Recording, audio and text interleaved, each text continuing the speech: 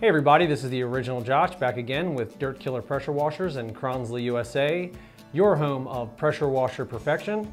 And today we are going to do a troubleshooting video to assist with electrical troubleshooting issues pertaining to the 110 volt series of machines. That'll be any of the ones on 2 wheels or hand carry, just not the quadros. We're going to go over the common questions related to electrical troubleshooting on your pressure washer. So those include the machine not turning on, tripping, and then also the total stop function not working properly.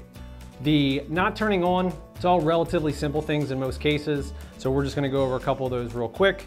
Obviously, the first thing we want to do is making sure that we have plugged in our pressure washer. And also with many of the GFIs, we also want to make sure that we have reset the GFI as soon as we plugged it in. So I know that seems like a simple task, but it does sometimes get overlooked. So that's going to be our first step for diagnosing the won't turn on.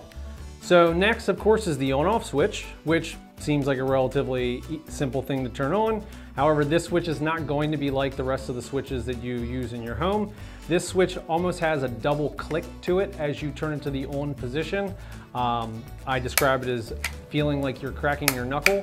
I know it seems like a stupid question, but got to make sure that that gets depressed all the way into the on position. And if you're not certain, just visibly look. You've got the on position, make sure that it's pressed all the way.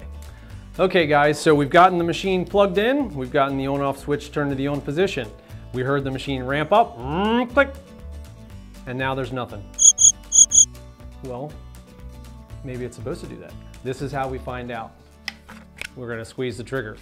That could just be the total stop function working the way that it is supposed to. When we let go of the trigger, the motor's gonna stop. When we squeeze the trigger, the motor should start back up.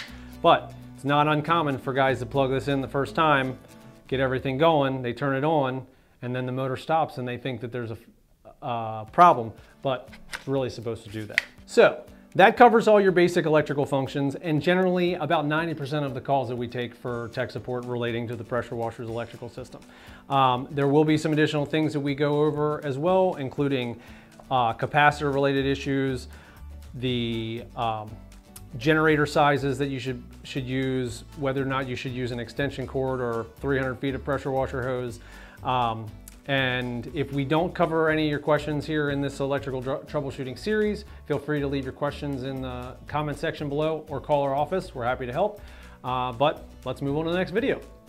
Kranzle USA, pressure washer perfection.